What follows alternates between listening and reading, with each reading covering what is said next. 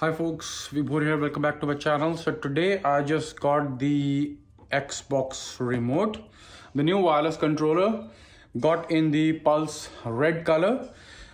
This is because I have this Xbox over here with an older controller, but that controller does not have a Bluetooth capability, and I want to connect that to my Apple TV right over here. So that cannot connect to Apple TV, but this Pulse Red controller, the new wireless Xbox controller, that can actually connect to Apple TV, and we can play games on Apple TV through this controller. Vansh is very excited to have this. Vansh is in school right now, but this is the controller. I have just unboxed it, but we will run this and test this. Alrighty, so I have turned this on. So to connect this to Apple TV, let's try it out. I need to go to the settings and there go to remotes and devices.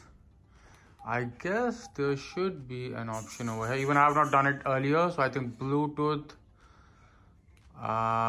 nothing's distracted till now. There is a button over here. I guess we press this for some time.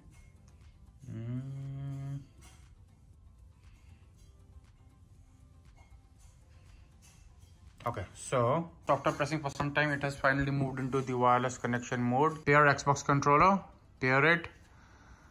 It says connected. Alrighty, so the Xbox controller needs a firmware update.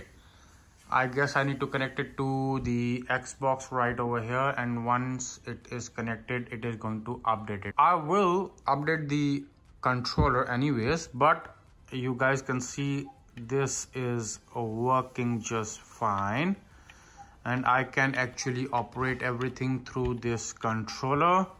Even the back button, it just works. Everything's working fine. I can actually play games through this controller on my Xbox as well as on the Apple TV over here.